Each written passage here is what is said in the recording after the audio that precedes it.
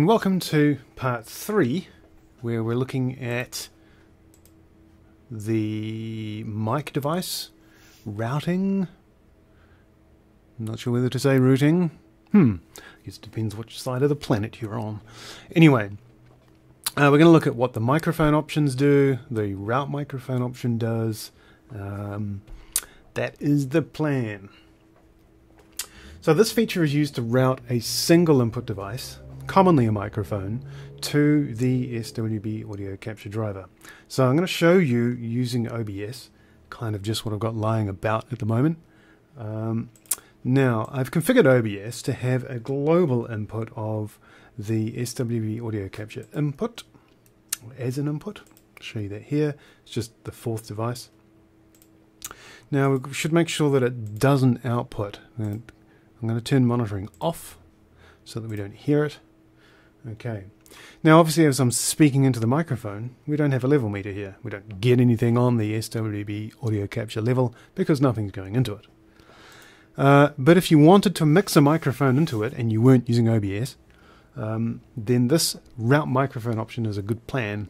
It's a good way to do it. I will get to some examples later.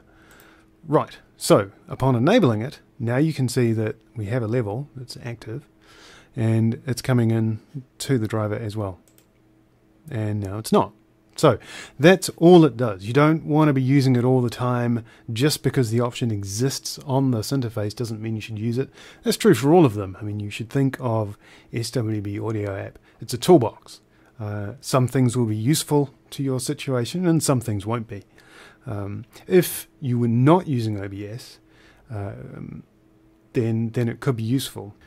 So the reason that OBS is a bad example in this case is because OBS can accept multiple inputs. So there's nothing to stop me grabbing my input here, making a new one, putting it to the same microphone, and now in OBS, the same level meter, but I can adjust the volumes independently. That's coming in SWB Audio App. But, you know, if you're using OBS anyway, then you probably want to have all of your sources in one place so that you're not changing some over here and some in here and so on. Okay, so if OBS is a bad example, what's a good example? Essentially anything. In fact, I'll quit this. I wonder if I might try and just do this on the fly. Okay, so we'll use Zoom as an example. Here we are. Now, if I wanted to allow someone that I'm speaking with to hear audio that I am playing locally. So, for example, it could be a video that I've got, a QuickTime video.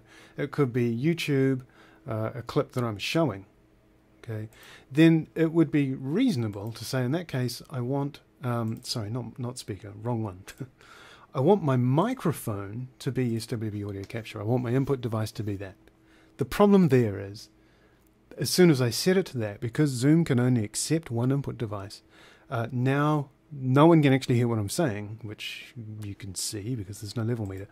So in that case, you could route the microphone. So this means that someone in Zoom can now hear what I'm saying, but they will get a direct feed from my Mac of the audio that my Mac is playing.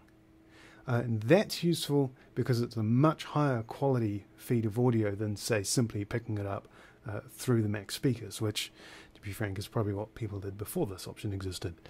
So that's what it's for. It's a reasonably limited use, but in the case where you do want to mix a microphone with the output of your computer to send to something else, in this case Zoom, but Discord's another good example, then using route microphone, that's a decent way to do it.